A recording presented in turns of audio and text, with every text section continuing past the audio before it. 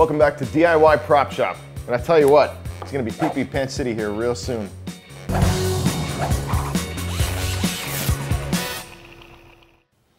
So if you caught season 6 of The Walking Dead, then you know that toward the end of it, they introduced one of the most interesting characters from the graphic novels, and that's Negan.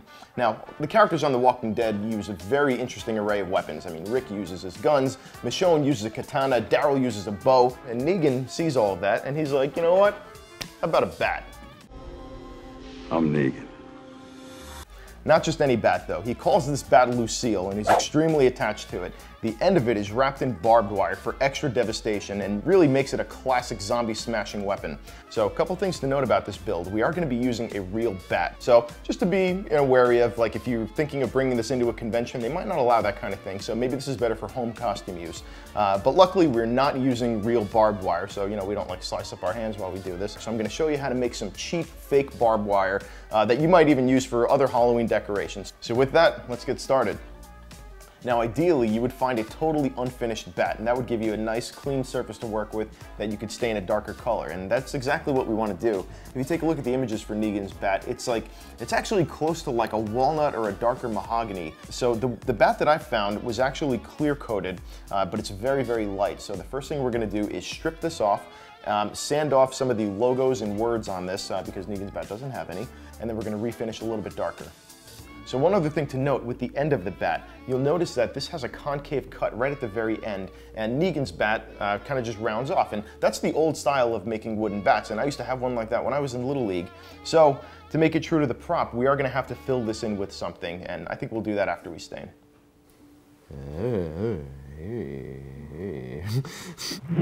So to get this finish off the bat, you could sand it down, but it would take you quite a while. So to accelerate that whole process, I've mixed up some 15-minute paint stripper, and we can wipe that on, and that should really help us take all those layers off all at once.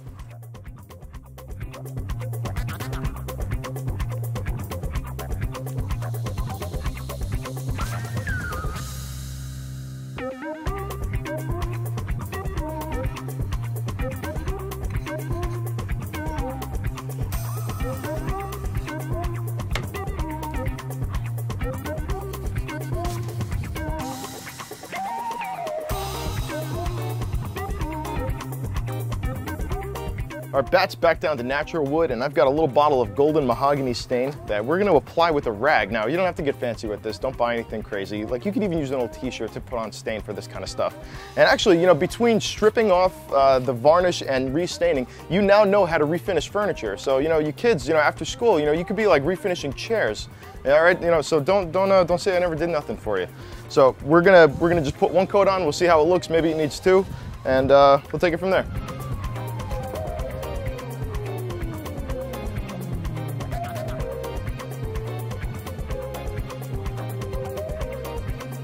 Our bat is looking much closer to the proper color. So now we can fill that end cap, and to do that, I'm gonna use epoxy sculpt. And you might be thinking, well, we just stained the rest of the bat. Like, what about this glaring piece on the end? Isn't that gonna be a different color? And you'd be right, but we're gonna cover this in so much blood at the end, it's not gonna matter at all.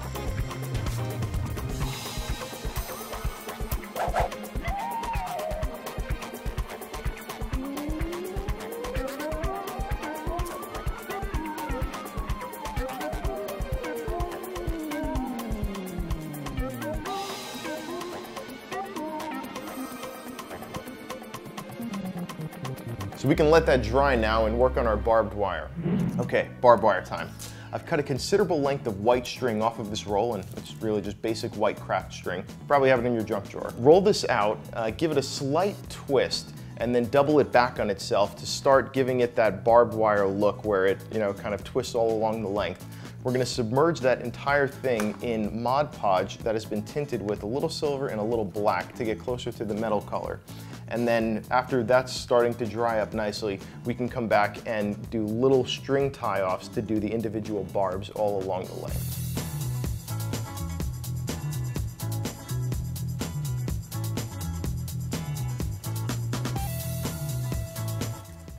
Ew, I don't want this bullshit.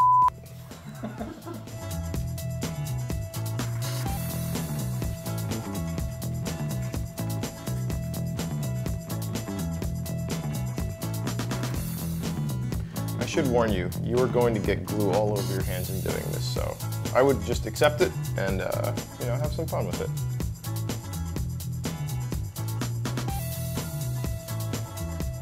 All right, I might regret this, but let's, there we go. Nice gluey knot to work with. Oh, it might work out, it might work out, it might work out. Way faster.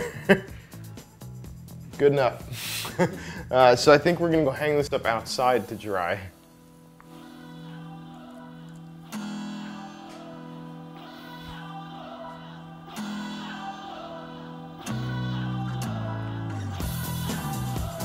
So here's our method for making the individual barbs to go along the length of the wire. We've got a lot of these little sections of single string that we're also going to dunk in that colored paint mixture. We're going to tie it in a knot around the wire, maybe about a foot spacing in between each of these. And then since it's nice and soaked in that glue, we can actually fray the ends and kind of twirl them out into 4 distinct points for each location of the barb. And then just 100 more.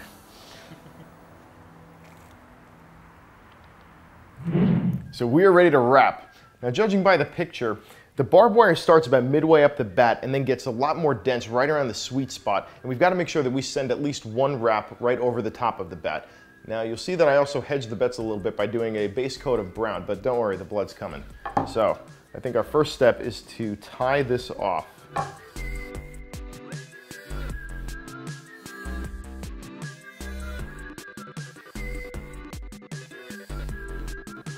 It doesn't even have to be good, it just has to be Negan.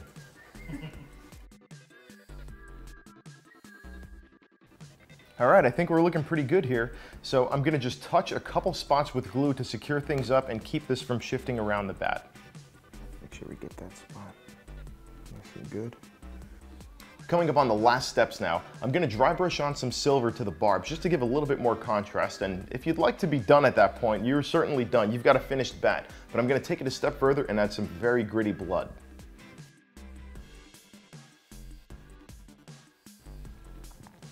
If you touch the bat with the silver, you do have to completely start over. I'm kidding, wipe it off. But also, I did find that the silver looks best if you can do it in one nice continuous line instead of making it look blotchy. When this all comes together, the dark silver makes it look like it's a little aged, but the light silver kind of suggests that it's still sharp. All right, blood time. We're gonna mix up some red, a little bit of black, and mystery ingredient of coffee grounds just to give it that very gritty texture.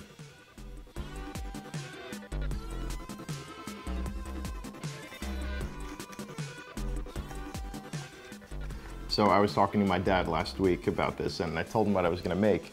And he was saying that I should cut up a wig and like start laying down some hair like in the barbs, but like, I don't know why that bothers me more than gritty blood.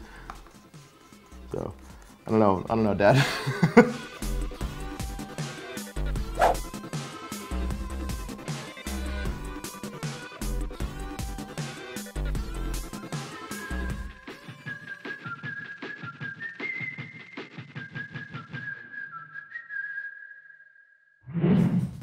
Now that is our finished Negan's bat. I'm pretty happy with how this came out. And this is an easy one-day build, but we still learned some pretty good techniques, like stripping and restaining wood, making fake barbed wire out of just white string and paint, and of course adding on some goopy blood. So, you know how we always say, send us an email at DIYPropShop@break.com and we'd love to see your builds? Well, you sent them in, and we would love to share them with you now. First up, we've got Carter at CJD Props, who made a Mad Max face mask for his dad. That's pretty nice. We've got Noah, who gave me a great suggestion for recoating the Green Lantern using Duplicolored paint. Hey, check out this controller that he made. There's Alana, who made a miniature version of Harley's hammer, George and his pals, who did Harley's hammer for a fantastic gender bend cosplay, and Shelby, David, and Eric, who used the hammer method to make an Ice Climbers cosplay, like full-on Nana and Popo at Convergence. Look at this, how cool is that? Thank you so much for sharing your work. And with that, I'm Vinny, and I'll see you next time.